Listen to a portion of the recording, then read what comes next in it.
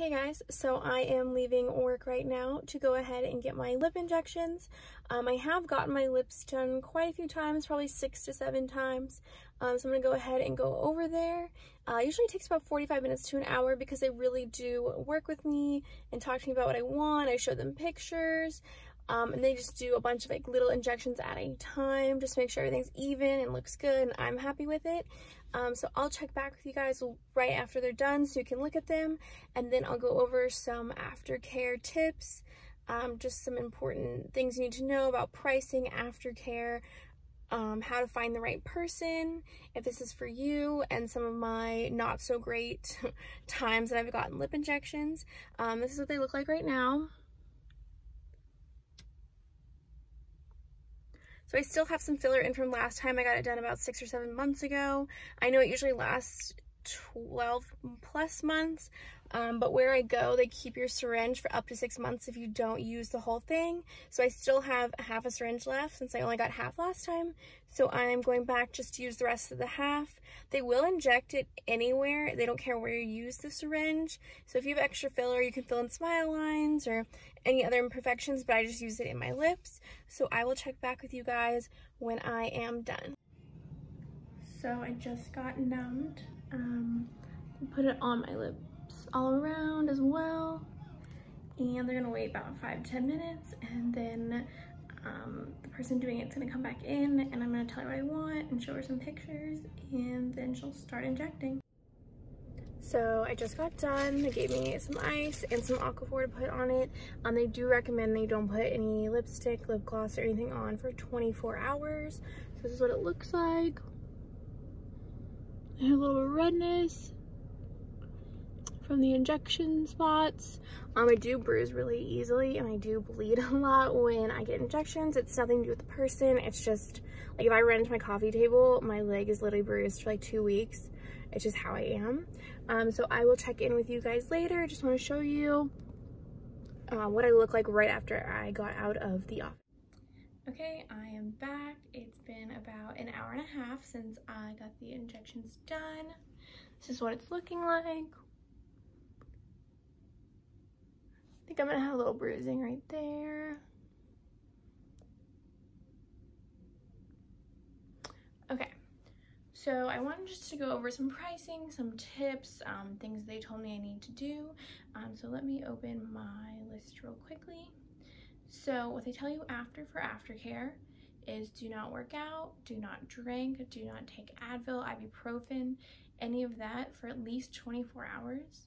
They did tell me that Tylenol is okay, but other forms of painkillers will cause more bruising, and I'm very prone to bruising, so I don't want to mess with that.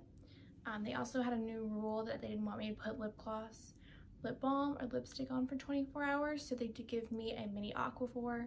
They said that's okay. That is a new rule, so I don't know how everyone feels about that, but I'm definitely just gonna adhere to that. Another thing I have is also on the medications, don't take any cold or flu medication.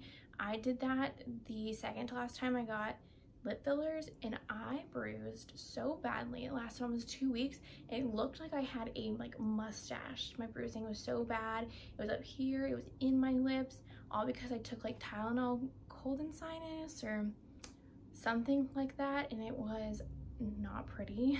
So make sure you don't take any medication the day of. I try to avoid anything, and then I was also told maybe don't take fish oils a couple days leading up. That's just what my grandma told me. I don't know if that's true, but just certain vitamins like fish oils that can make your blood thinner because your lips are so vascular. So next, I also wanted to mention that I use Juvaderm Ultra Plus. So there's normal Juvaderm, there's that one, there's Vobella, I think there's a new one called Versa. So you have quite a few options, and what they do is they kind of have like a board laid out, and they have samples of each one in these little pouches, and that way you can feel them, and that's how it would feel in your lips.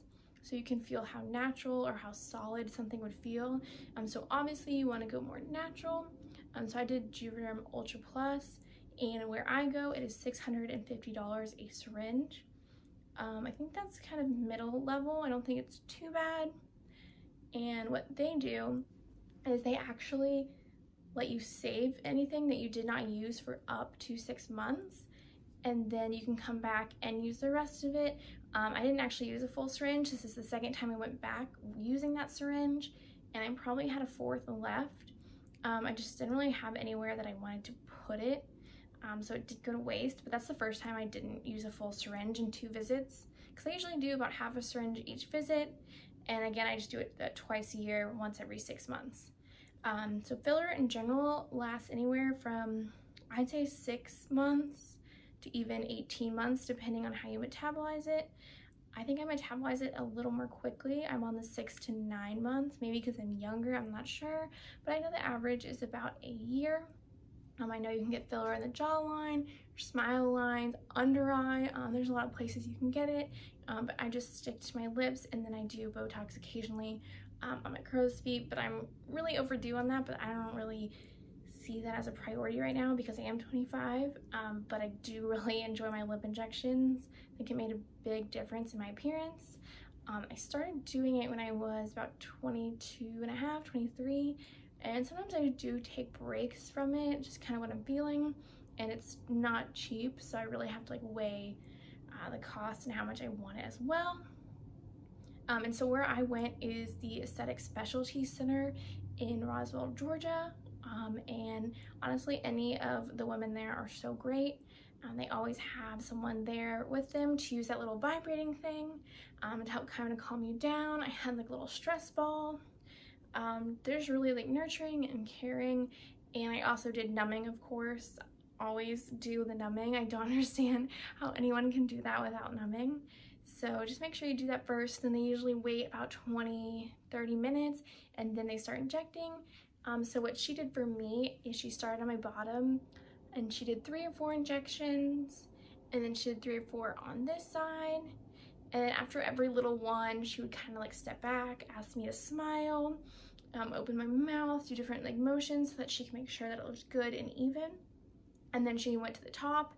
I will say, when you get closer to the Cupid's bow, it gets a lot more painful. I did get a little teary, but I have no pain tolerance. Like, I don't have any tattoos. I could never. I'm such a baby. So it does get a little painful, I think, but again, low pain tolerance. So next, I want to talk about how they can also even out any asymmetry.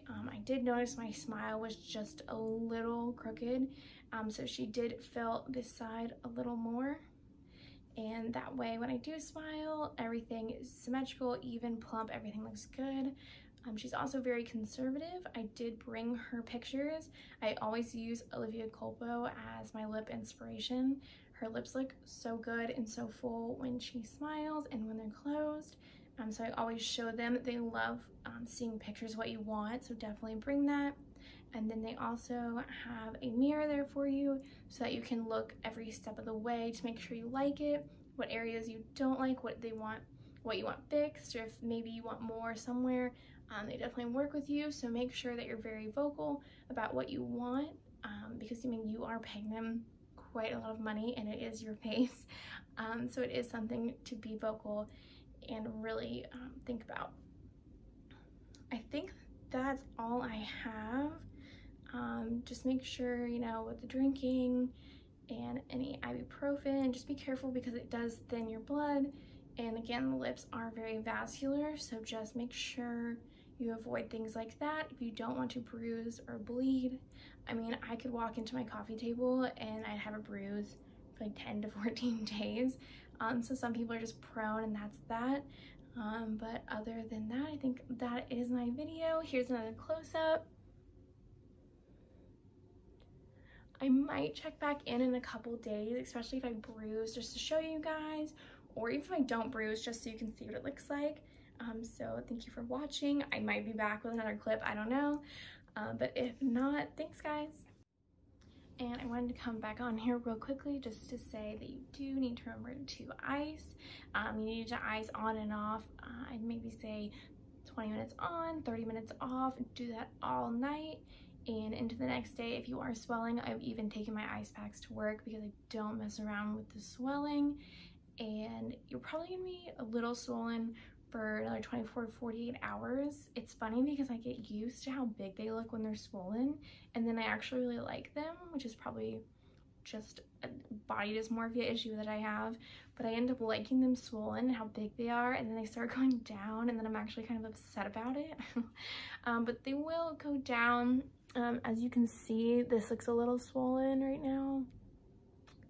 Right here, yeah, I can feel how swollen it is. It's not as bad on there. So maybe she just hit a little more blood vessels there. But again, the swelling is gonna go down. So don't freak out if you think that it's too big or you look like a duck or something crazy. Like, give it at least a week, and if you have any issues, you can always go back. Actually, the place I do go, they do recommend that you make a follow-up appointment for a month after. I've never needed it because I've always been very happy with my results. I didn't have any problems or spots to, you know, just touch up a little bit. But don't be afraid to be vocal. Once again, it is really important. And at that, I'm gonna go ahead and jump off again. I've been up since 5 a.m. It's now 6:30 p.m. Really tired, look tired. This is not cute. So I'm gonna go ahead and sign off, and then I'll probably check back in a day or two, just give you a little update about what I look like. Thanks, guys. Hey guys, quick check-in on my lips. So it has been a little less than 24 hours, and I am getting some bruising. So I'll show you up close. You can just see where the needle marks, like where the needles went in, right there. So overall, it's really not that bad. So I'll check in probably one more time. And disclaimer, I know I wore leopard yesterday. I swear I don't only wear animal print. But I just wanted to show you guys, since I am in daylight, I'm on my lunch break real quickly. So honestly, it's not that bad. No one's really said anything at work, so that's good. So I will keep you posted. Hey guys, so this is my last check-in. It's been a little over 24 hours, so I can finally drink, work out, wear lipstick, lip gloss, whatever I want. So I'm about to head out and go to dinner with some friends, but I'll do a quick check-in. So as you can see, I still have the little needle points. I do already have a scar, so that's why it looks raised. I have a scar already there. But just a little bit of needle points. Honestly, nothing crazy.